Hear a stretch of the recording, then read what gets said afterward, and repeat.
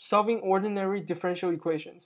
A simple first-order differential equation has the general form dy dt equals to f of t comma y, where dy dt is the change in y with respect to time, and f of t comma y is any function of time t and the value y. This is a differential equation because the derivative y is dependent on y itself. So here's an extremely simple differential equation. Dy dt is equals to negative y. We can solve this ODE by separation of variables and then integrate. So what we can do is try to isolate y on one side and try to isolate t on the other side. So if we multiply both sides by 1 over y and dt, we will have dy y is equal to negative dt. Now we can integrate both sides to obtain ln of y is equals to negative t plus c, where c is a constant. Now we can solve for y by taking the e of both sides. And we'll have c is equals to e to the parentheses negative t plus c. We can rewrite the above equation in the form of y is equal to c times e to the negative t. Now c is a constant here, so we need an initial condition to solve for c. So let's say that at y equal to 0, our value, at x equal to 0, our y value is 1. So we can plug this equation plus 0 back into our equation, and we'll have and solve for c. And we'll find that c is actually equal to 1. And once we have c, we'll plug it back into our equation. We'll have y is equals to e to the parentheses negative t as our final solution. So y is equal to e to negative t is our answer to the differential equation dy dt is equal to negative y. Now, we can solve the ODE in MATLAB quite easily using the solvers, ODE solvers in MATLAB.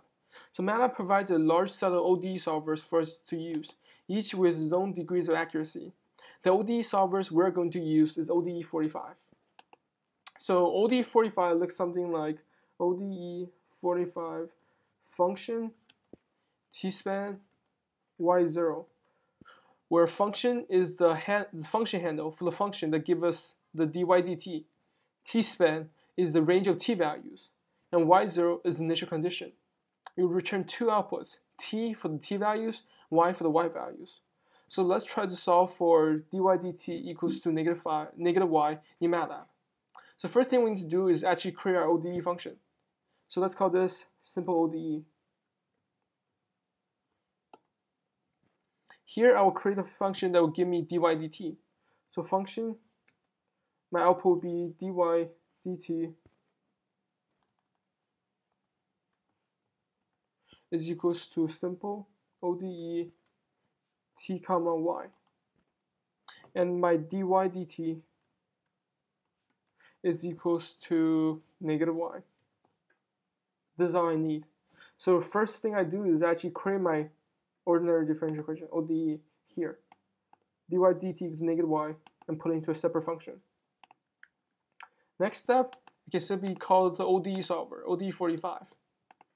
So let's say t comma y is equals to ODE 45 parentheses. So assign simple ODE. So this is basically the function handle for my simple ODE. I want my t-span, which is basically my t range, to go from 0 to 5. I want my y value, I want my y0, which is my initial condition, to be 1. Now I have the t values and the y values. So finally, let's plot our y versus t graph. Plot t comma y. And we look at our equation here. And look at our graph here. The graph should make sense, as the solution to the ODE is y is equal to e to negative t, which is an exponentially decaying function. Now consider the following problem. An object is dropped from a height of 500 meters. Find the equation to give us the position of the object as a function of time. Recall that in physics, we can model a falling object using the equation y is equal to a times t, where v is velocity, a is acceleration due to gravity, and t equal to time. We'll assume that the acceleration due to gravity is negative 9.81 meters per second squared. If we let yt be the height of an object at time t, we can see that the velocity is equal to dy dt. So if we substitute v equal to dy dt and a equals to negative 9.81 into the equation v equal to at, we'll get the following differential equation. Dy dt equals to negative 9.81 times t. If we were to solve this ODE using a method similar to what we did above, we get the equation y is equal to negative 4.90 t squared plus c. And given our initial condition, where at t equal to 0, we're at 500 meters, we can solve for c, which gives us c equal to 500. So the equation that gives us the position of the object as a function of time is y is equal to negative 4.90 t squared plus 500. Now let's try to solve this in MATLAB. So dy dt equals to negative 9.81 times t. So first thing I want to do is create my actual function. So edit velocity function.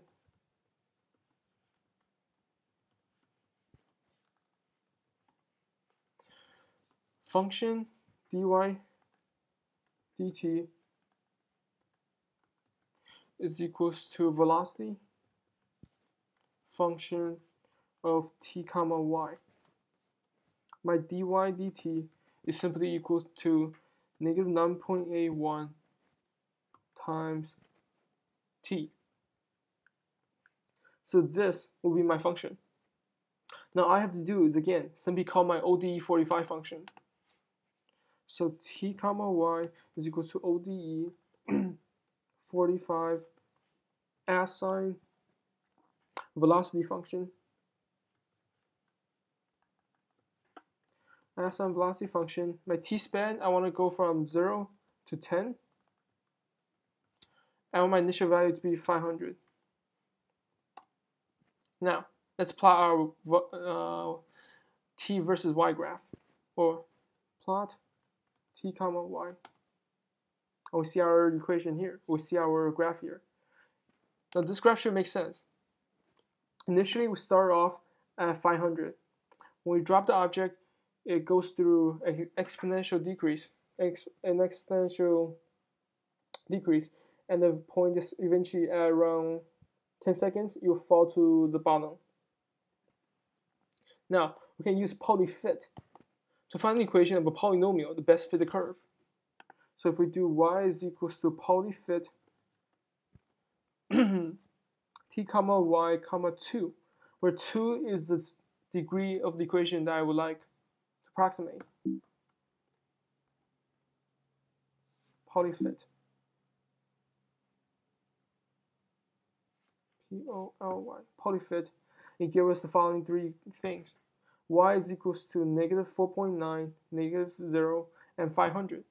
So this actually corresponds to the equation y is equals to negative 4.9 t squared plus 500, which makes sense.